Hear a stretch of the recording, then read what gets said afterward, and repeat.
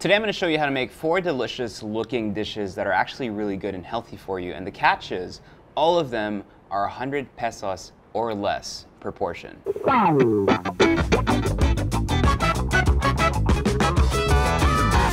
There are a couple of excuses that people have when it comes to healthy eating, and I get it. Sometimes there is some knowledge and some technique that is needed to be able to kind of debunk those myths and those excuses. Probably the most common one is that it's too expensive to eat healthy food. So that's why I really wanted to do this video today, to show you that with very basic ingredients that we can find in our palenques and in our supermarkets at the lower price range, you can do food that looks so beautiful, so tasty, so vibrant, and something that will fill you up. It's very important to note that when you are being healthy, being able to make these kinds of dishes on the fly is so important because it won't demotivate you when you don't have good food. Oh no, I don't have any vegetables in my fridge. Okay, cool, I'm just gonna buy a burger. That's kind of like the thought process we have. Once there's a challenge between us, level floor, and the first step, when that first step becomes slightly more difficult, people don't wanna take that first step.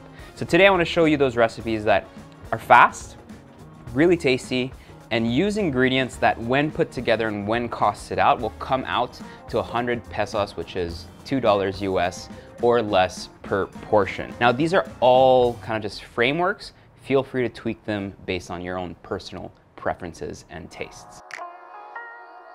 The first dish I'm gonna show you how to make is so pretty. I love looking at it. Kangkong is something that is grown literally like a weed everywhere in any stagnant body of water, fresh water, and it is actually really nutritious, and when cooked properly, it's really tasty. So I'm gonna show you how to pair that with some sardines. This is probably the cheapest meal we have today on our list. What I wanna achieve here is kind of like steamed gailan, and then they add some oyster sauce and just some oil. It's really beautiful and it's really pretty. We're gonna do exactly the same thing. So you're gonna cut up your bunches of kangkong, separating the thicker kind of stemmy parts and the leaves. We're gonna blanch both, but at different times to make sure that we don't overcook them.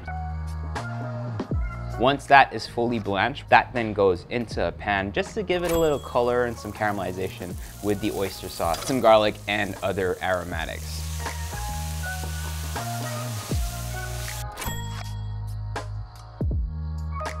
Fish all that out, place that on a plate.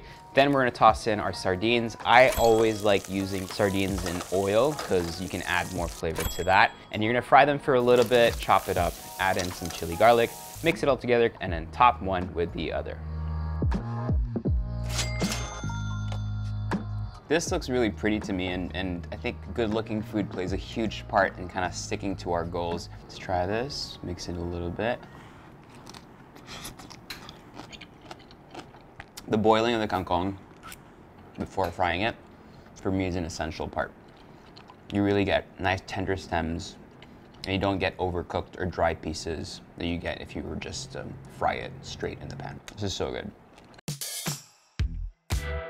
Ginataan is probably one of the most commonly used techniques in cooking in the Philippines, and it's something that I wish people would spend a little more time on in terms of elevating it. Today I'm gonna show you how to make like a very simple chicken and squash and sitaw ginataan, because I think it's a combination that works really well. It's not too expensive, and it's also really nice and filling.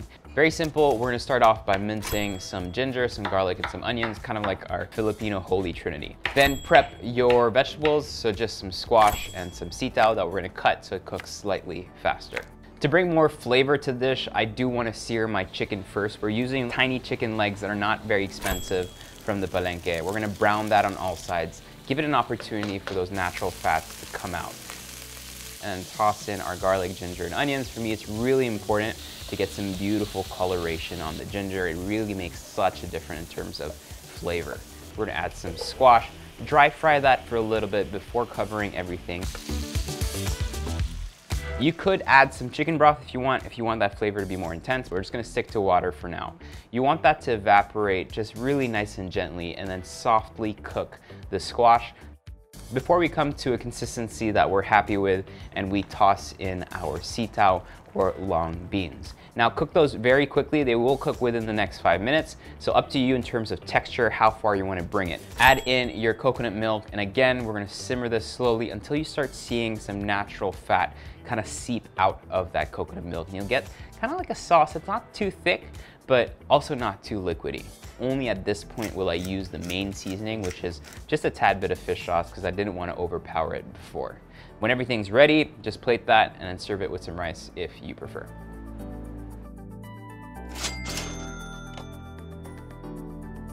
When I eat ginataan, this is what I like to do.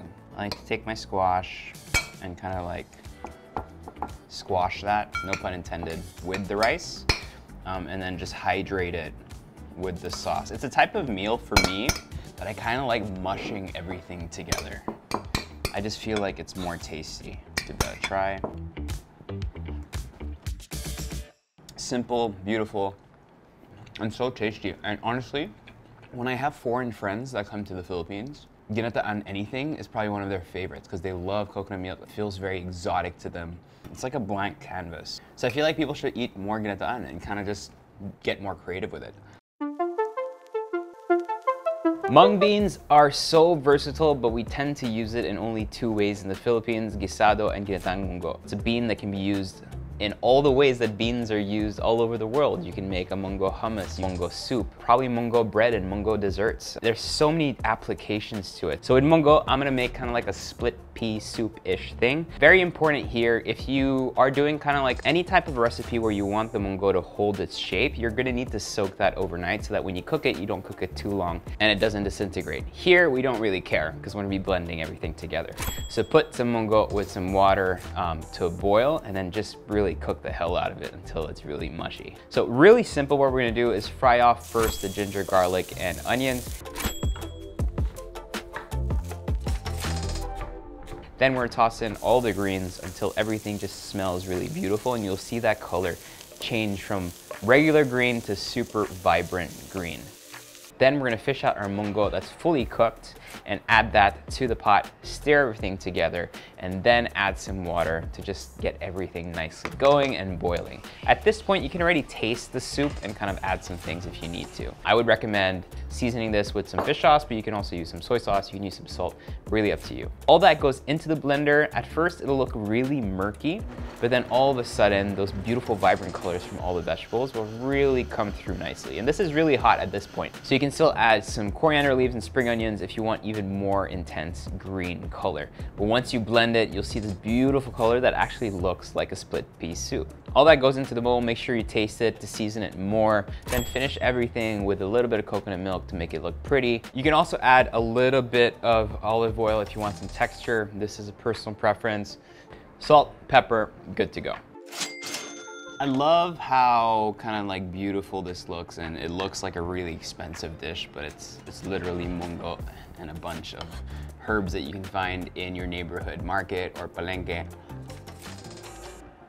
It looks like a pea soup, but when you taste it, it has more earthiness, it has more body, it has more flavor. It's something that if I finish this bowl, it's gonna fill me up completely. It's not one of those soups that it's like an appetizer. This soup could be a meal, and I'm a big fan of soups as meals.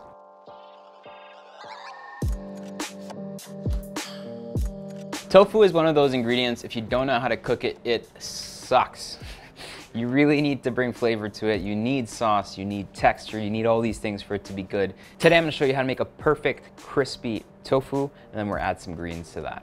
First thing we want to do is draw out as much moisture as possible from the tofu block. So make sure you get extra firm tofu, and then as an extra step when it gets home, wrap it up in some towel, and then we're gonna add like a cast iron pan or something on it. And for 30 minutes, we're just gonna let that water seep out.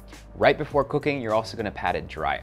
This then gets cubed up. I really like big chunky pieces, so I'm gonna make mine quite big. And then you're gonna toss that in some cornstarch, making sure that it's really nicely covered. For a quick little sauce, we're gonna mix together some oyster sauce, some soy sauce, some sugar, some chili garlic sauce, and a little bit of water, just to solve all that together. Then get your oil hot in a pan, and then we're gonna cook the piece of tofu for about 2 to 3 minutes per side on medium heat until every single side is perfectly brown and crispy.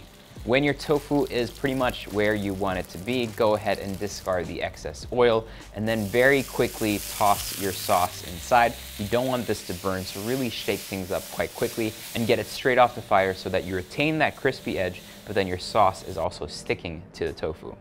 Next, you can use any green you want. I'm gonna be using some Pechay. Then gonna boil this for about a minute in some really hot water seasoned with some salt.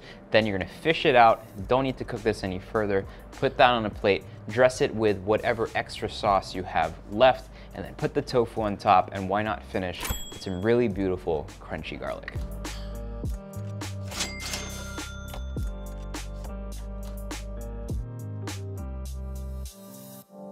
I love big chunky pieces of tofu. And when every side of the tofu is perfectly cooked, it just makes me so happy. So next time you cook, be an inventor, be innovative, like try out different things, and maybe you're the one that's gonna write the recipe that generations to come will follow, and that's where you wanna be. If you're cooking at home, you're cooking for yourself. Who cares about everyone else? So just make something you enjoy eating.